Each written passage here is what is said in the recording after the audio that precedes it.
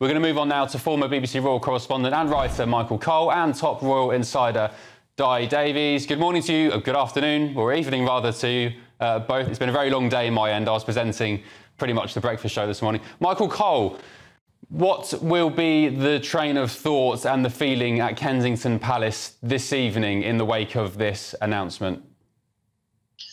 Good evening, Ben. Well, I think Kensington Palace will be pleased that such a statement has been made.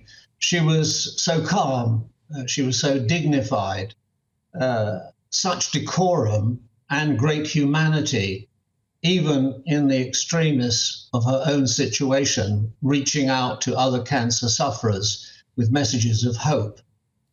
Cancer doesn't discriminate. 1 in 3 of us will encounter cancer during our lives, but she's only 42, and she's undergoing what will be a protracted treatment, as we've already heard, in the glare of a spotlight that is never switched off, and at the same time bringing up 3 young children, and doing so, providing the comfort for them and the confidence that they can carry on with their normal lives without worrying too much about mummy being ill.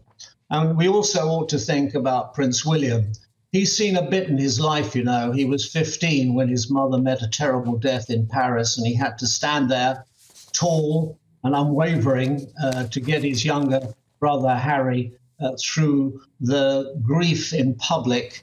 It couldn't have been more difficult for 2 children, an ordeal no child should really have to go through. No. And then, of course, as a search and rescue RAF pilot, he saw people in danger, and flying for the East Anglian Air Ambulance, he put his helicopter down next to multi-vehicle motorway smashes where there were more dead people than survivors. So he must ask himself, what else has the world got to throw at me? Goodness me. And his father's cancer, it's worth saying, Ben, has tapped him on the shoulder and said that he may have to ascend the throne a lot earlier than he would otherwise do. And as your other speakers have said, at the same time, coping with the problem about a brother in California, in their little Camelot on the hilltop there, sniping at him and saying some very disobliging, unkind and cruel things. And there they are in all their loveliness about the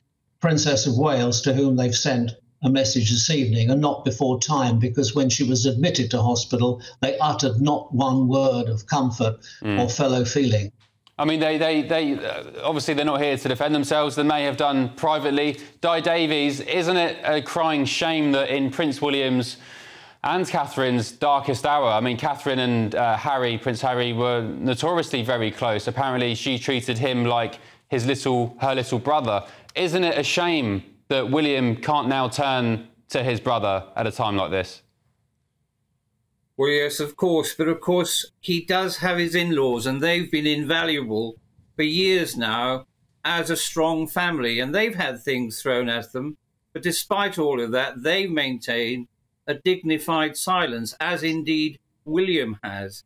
In terms of my old job as security, I'm so pleased that the British security have managed to keep her away from the press until she has chosen actually to come out tonight with that dignified statement. She makes me feel so proud that she is going to be our future queen.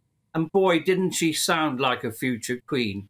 So I hope that everyone, including the media, please, can we just leave the woman alone, leave her family alone, and can we now concentrate on even bigger world news? I think most of us have had more than enough of the sniping, the sniding that's been going on. Can we please leave them alone and allow the prince just to get on and help his family? That's my appeal to everyone listening.